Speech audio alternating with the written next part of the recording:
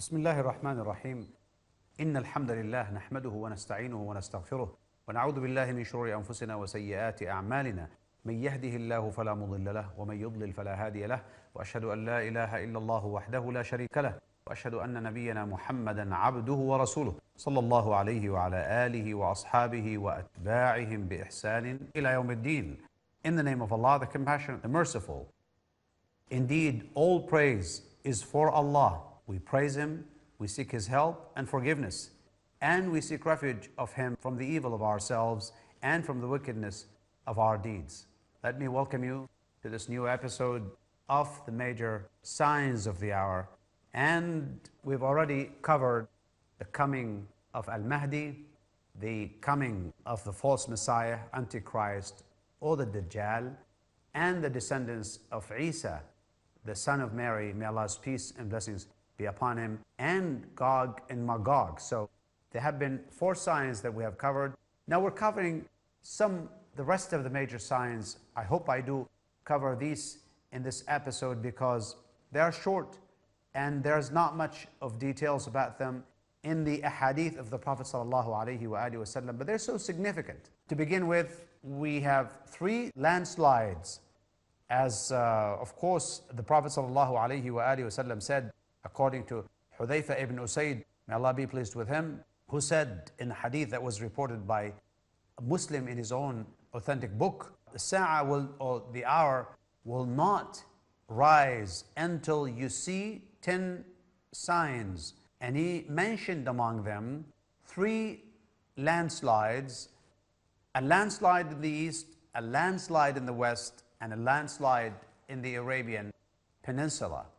And actually, landslides that have been done in the past, but on a little minor scale, not on a major scale, because this is going to be on a so high magnitude that it will be felt and people will realize that indeed so much has happened which has not happened before.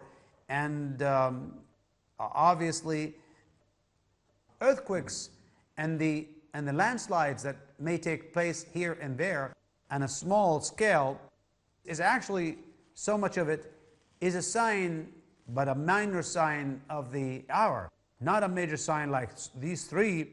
And of course they will be at the end of time, when there's so much disobedience of Allah, and when the wicked and evil works of people is so widespread, and therefore these 3 landslides will take place. I'll go to the second one, which is number 6. Now these 3 could be considered 3 as of the 10 signs, the major signs. We already talked about 4 before, and now these are 3, so 7. Number 8 is the beast.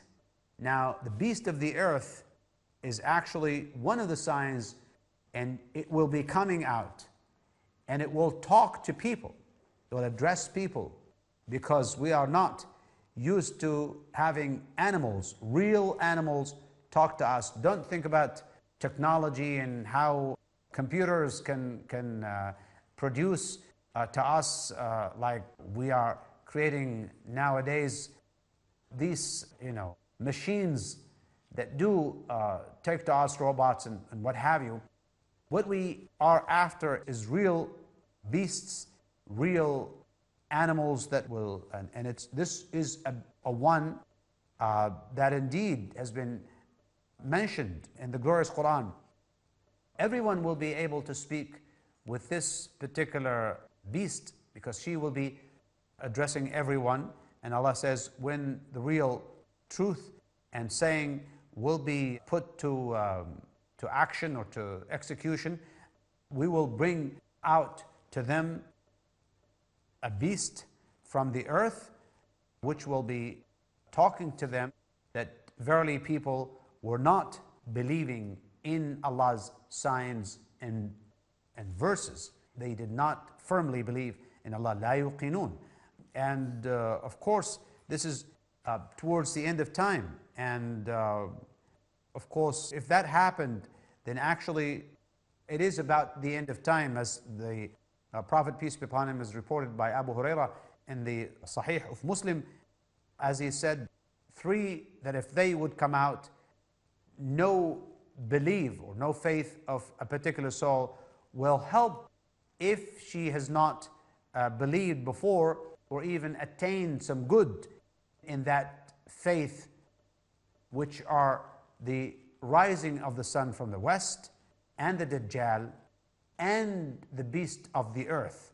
So this beast will come out, and in fact she will be marking people on their noses with a mark, and they will be even so many that if a man would buy something from another man, a camel for example, he will say, "From whom did you buy this?" And he would say, "Well, from one of these that have marks on their noses." So that is indeed how much this would be, and she will mark the non-believers. However, the believers will be marked by beautifying and glowing their faces with Iman. She will clear their faces from any extra hair, and it will be shining with faith, alhamdulillah.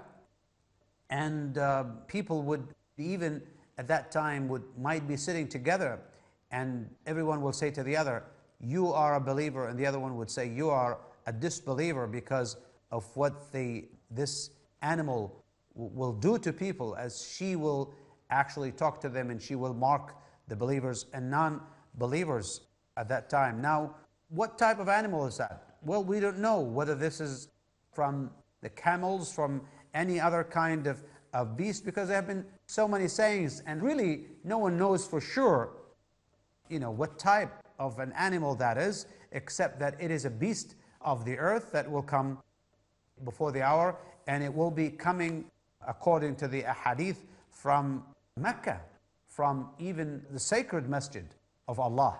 So that is a warning, and the ultimate knowledge is to Allah subhanahu wa ta'ala, but she's a very huge beast, and she will in fact divide people and mark them, as we already said. So that is about the beast. Let's talk about the sign, which is the smoke.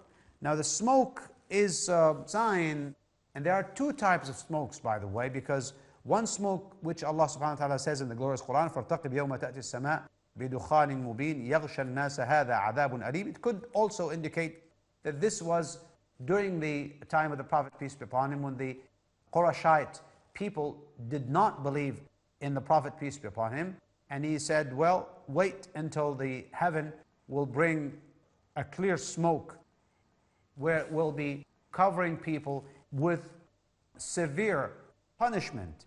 And this was a warning. And it did happen, by the way, when this probably was during the earlier times in the battlefield, which took place between the Prophet, peace be upon him, and the non-believers of Mecca.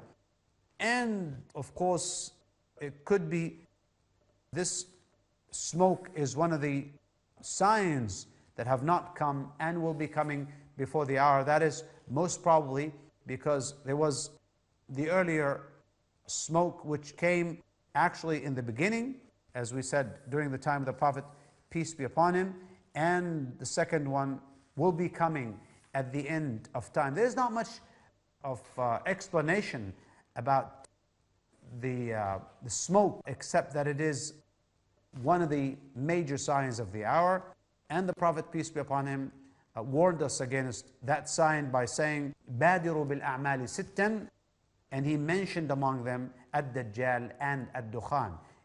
Hasten into doing good deeds before 6 things happen to you, and he mentioned among them the coming of the Dajjal, or the false Messiah, and the smoke, ad-Dukhan. I think we've covered so far 8, and we still have 2, and we'll talk about the completion of this series after we take a break, so please don't go away. Assalamu alaikum wa rahmatullahi wa barakatuh. Welcome back. Now that we were talking about the beast and the smoke We still have 2 more signs to go before we complete these theories. And indeed, something that we need to address before I give you some concluding remarks regarding the signs of the hour. Obviously, the sun will rise from the west. And this is one of the great signs because it's reversing the natural system of how the world operates according to the law of Allah subhanahu wa ta'ala. And Allah says in the glorious Quran, يَوْمَ يَأْتِي بَعْضُ آيَاتِ رَبِّكَ لَا يَنْفَعُ نَفْسًا إِيمَانُهَا لَمْ تَكُنْ آمَنَتْ مِنْ قَبْلُ أَوْ كَسَبَتْ فِي إِيمَانِهَا خَيْرًا. When some of the verses or signs of your Lord would come, that nothing would be helping, or no iman or no faith would help any soul that it was not a believer before, or even gain some good from its belief. So belief and righteous deeds are the ones that will protect a person from falling into the trap of these major signs. And of course, before the end of time, as we know, when the sun rises from the west, the repentance door, the door of repentance will be closed. There's no more opportunity for a person to repent and to, in fact, come back to Allah, or to say that I can believe. And now is the time when we have this warning ahead of us, as the ayah would say, that of course there's a great hadith reported by Abu Dharr radiallahu ta'ala anhu, who said that the Prophet sallallahu alayhi wasallam says, one day, do you know where the sun would go? They said, Allah and His Messenger know best. He said, well, this sun goes to its own destiny under the arsh, under the throne of Allah subhanahu wa ta'ala, and it will go down in prostration, in sujood, and it will stay like this until it will be set. Stand up, or raise yourself, and go back to where you have come from. And then it will be going back again, rising from its place, meaning the east, and then it will run and move until it goes back to its own destiny and place under the throne. And then it will go down in sujood, and it will do like this until it will be set, stand up from and return to where you come from, and it will do the same, and then nothing will happen. It will be the same system every day. The sun will go and follow the same, which is, by the way, an evidence that the sun keeps on moving. You know, it does not stop. This is part of the solar system, as science has told us. But then when it comes the last time, it will be set, you know, in the morning you come from where you set in the evening. So it will come from the west rather than from the east every time. And then the Prophet ﷺ said, do you know when is this? They said, no. He said, that is when no faith will help a soul that it was not a believer before, or has gained good in its faith. So that is indeed the sign, and that is a time when all of the deeds will cease, and all of the faith, if no one has the belief and has not worked righteousness, it will not help a person. And of course, that is before the day when only true believers and true doers of good will actually be seeing the real sign, just like this sign plus the other signs.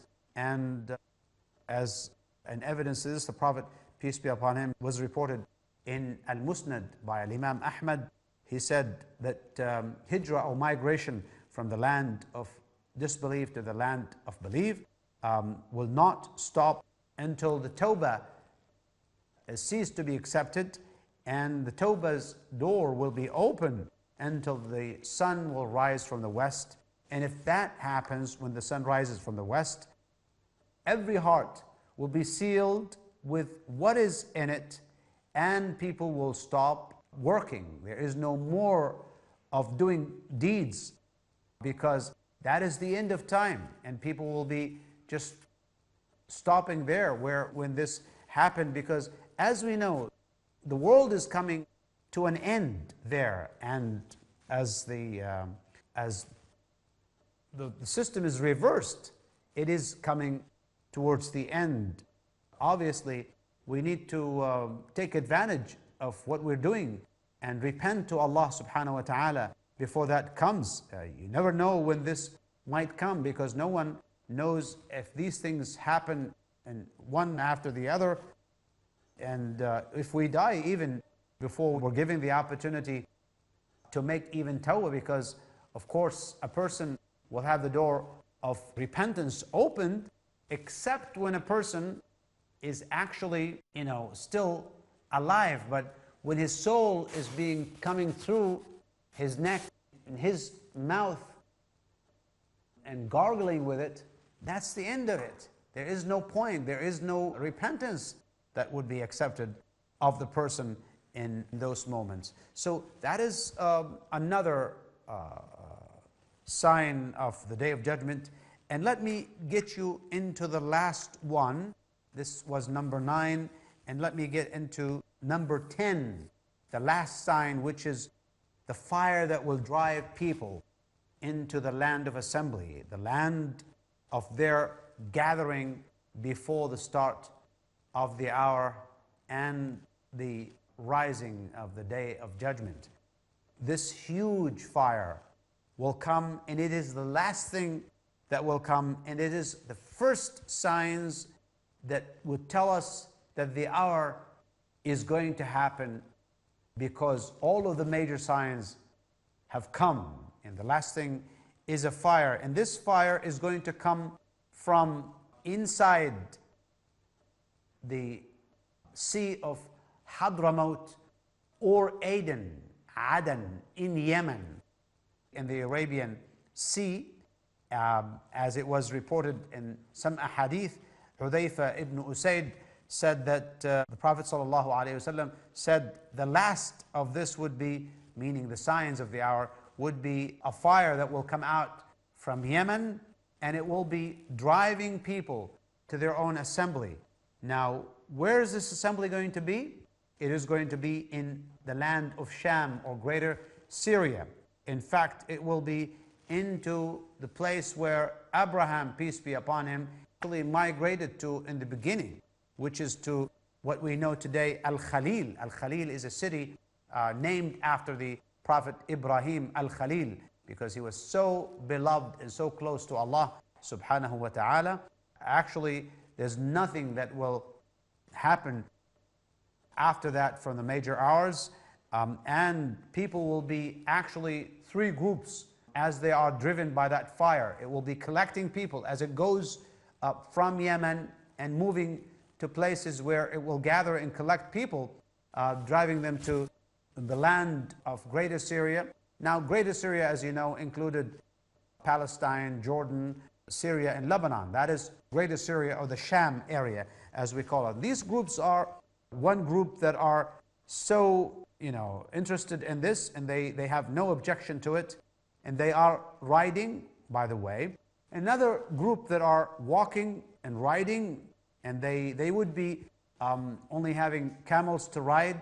Some of them will be on 2 camels, or 1 camel, or 3 on a camel, up to 10 on a camel, who will be coming one after the other riding on it, because there are not enough camels around. And a third group that will be actually driven by fire, which is going to surround them from all sides, and it will drive them to this. And whoever is late or does not walk and does not leave, the fire will eat that person, and will destroy them, and they will be burned by that fire. And it is subhanallah, so frightening to see all these signs. And we know that this comes towards the end of time, and may Allah forbid us from being victims of these signs, or even coming to near that, because when this comes, obviously some small signs might come here and there, because of, even after the major signs, but these are small signs such as the destruction of the Kaaba and the sacred masjid in Mecca and the upliftment of the glorious Quran. The glorious Quran will be uplifted as well, and because no one, at that time it was working, or in fact taking the guidance of the glorious Quran. And also at the end, when the hour comes, there would be no one who will say La ilaha illallah. They would not even remember this word. So that brings us to the end of the time, bringing us to the all these major signs that we have covered already, plus the minor signs we've mentioned in the first of these episodes. May Allah subhanahu wa ta'ala help us to learn about all these, because that is part of our faith, that's part of the knowledge that has been given to us by our beloved Prophet Muhammad, peace be upon him, in order to be merciful to us, to tell us about what will happen. And these prophecies have been fulfilled by the grace of Allah. Some of them we have already seen, some are still continuing, and some, when they come, the last 10, which are the major signs of the hour, they will come like beads being cut from their string, and they will fall one after the other. So may Allah protect us, and may Allah give us the knowledge and instill in our hearts the iman to worship Him and to keep on His straight path. And inshallah, with more series, I'd like to leave you here and ask Allah forgiveness for any mistake that I have made, and may He subhanahu wa ta'ala keep us on the straight path until we meet Him when He's so pleased with us. Wassalamu alaikum wa rahmatullahi wa barakatuh.